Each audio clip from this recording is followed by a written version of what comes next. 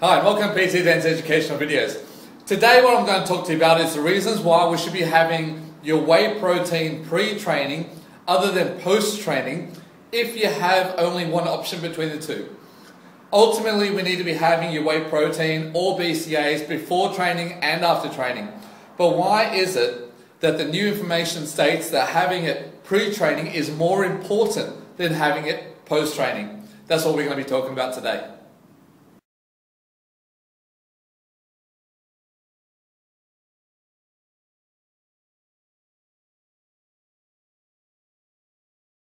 So this is the way it was explained to me.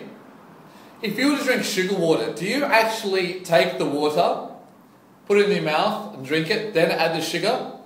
That just doesn't make sense. So why train, put your blood into your muscle, and then add the protein? Wouldn't it be more efficient if you put the sugar in the water and then you drink the sugar water? By doing that, what you should be doing is putting your protein into your body first, then delivering the blood to your muscle with the protein in it during exercise. So I guess that what we're trying to say here is that you should have your whey protein about 45 minutes to half an hour pre-training. Don't forget, it takes about an hour for those amino acids to peak in your bloodstream.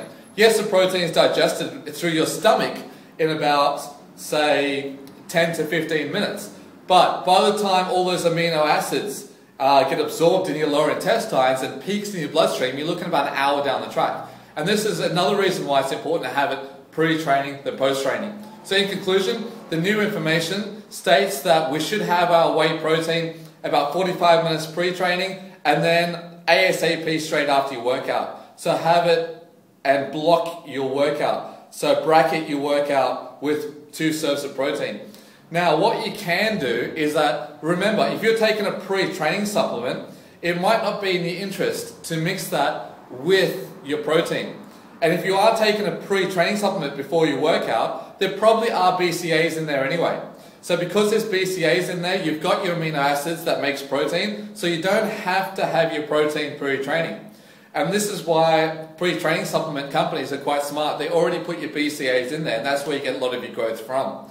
So if you're taking a pre-training supplement, you can have that before your workout, then just have your protein after.